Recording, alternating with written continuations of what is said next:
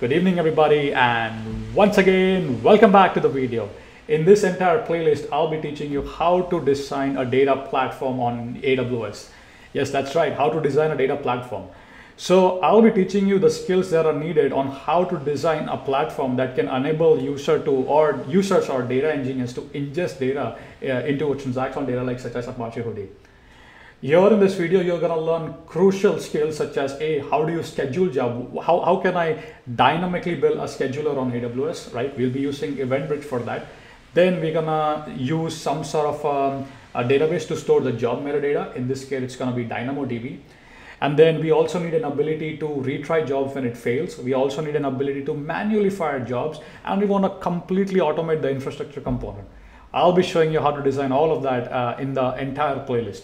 So I'll be going in phases and parts in the video. This is going to be the first part where we have a requirement or we want to design a platform that allows to ingest data from the raw zone into the silver zone, right? That is Apache Hudi Transactional Data Lake. We want to automate the complete process, scheduling, manually firing jobs, retry, everything. So let's take a look at the solution. You can also swap the glue with the EMR, but I'm going to teach you how to build a platform now. All right, so that being said, now this is the first video where I'm just going to talk about the design, and then next couple of videos we'll write some basic codes, do some brainstorming, and then keep this guy rolling, right? So we have data in the raw zone, and we need an ability to ingest the data into a Hudi Transactional Data Lake. So the goal is from raw to silver, we want to have a complete automated process. We want to schedule items, we want to retry items that fail, we want to send notification, everything. How do I design this, right? So let's start with the first thing. The first thing is we want to create a job, right? So the job will tell us who created the job, when do you want to schedule this, and all the important job parameters, such as the input path on the S3, right? The output path that the transactional data lake should be created, right?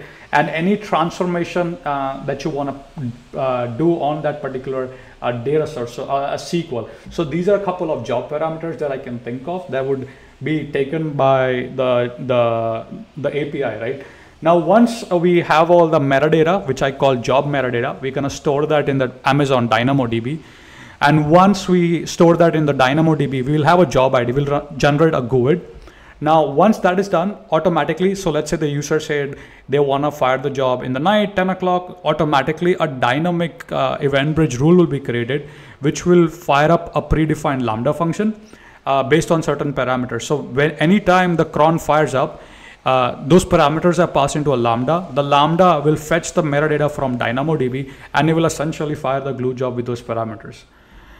When you create a job, this is going to also create these infrastructure components. For example, let's say you have an S3 bucket, so automatically it's going to create an S3 event and an SQSQ and add a policy on that, meaning anytime new events land into the raw zone, automatically it will be captured into an Amazon SQSQ.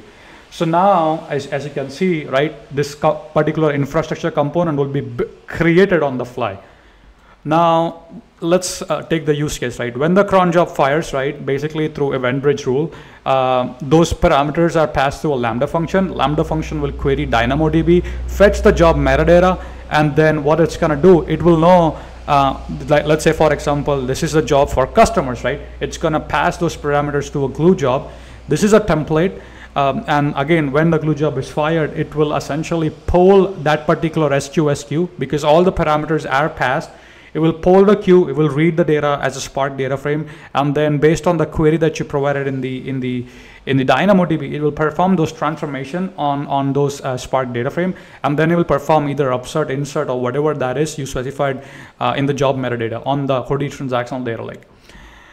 User will also have an ability to fire jobs manually. So anytime you fire up a job, you have to provide a job ID, which will fire up a Lambda function and which will again read the job metadata and fire AWS Glue job with those parameters, right? So again, there's a lot to learn here because you're gonna learn how to build, backend, right? We'll be using Flask Python to create the backend microservice. We'll use Amazon DynamoDB to store the job metadata. We'll write a Lambda function which will fetch the metadata and pass on to the glue job. Now, one thing I want to tell you guys is this particular glue job that you see. you could replace that component with EMR as well. Again, that depends upon your company stack. If you are heavily invested into Glue, which makes sense, then use Glue. If you are a heavy user of EMR, then swap that block with Amazon EMR. Now, the reason I like to use EventBridge for scheduling, excuse me, I think I have a small issue.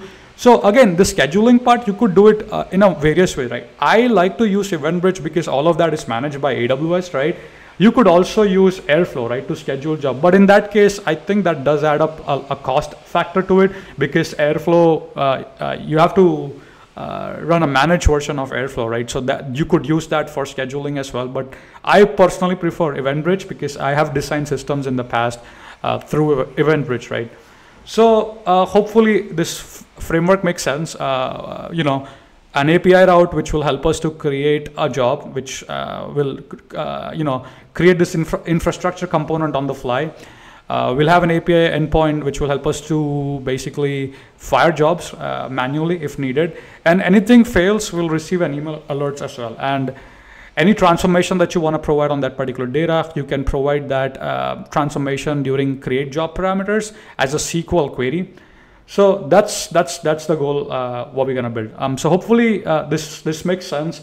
And this is the first part where I just walked you over the design. And in the upcoming next part, we will start writing code. We will start writing components to it, like some particular classes. Once we have those classes, then we will use those classes into a Flask API. We'll design a nice backend service to do all of this magic for us. And then we'll write the Glue job, and then we'll see at the end of the video, we'll see how everything works together, right? As one component. So hope you're excited. This is the first part, right? Again, depending upon the way you want to ingest, you can also, like for example, you can use Glue Bookmark also, but I want to do this particular route, for example, a queue-based route. So for every job, it's going to create a queue, right? And it's going to push all the events into a queue, and then I can simply ingest that from the queue. Anything fails, probably will be there in the dead letter queue. So probably I can, see which file was not processed, why it was not processed, etc., right? So this is what we're going to build. Hopefully this makes sense. I'll be seeing you in the part 2, where we will write some basic code, some classes, and then we'll go from there. Thank you so much for watching, and I'll be excited to see you in the part 2.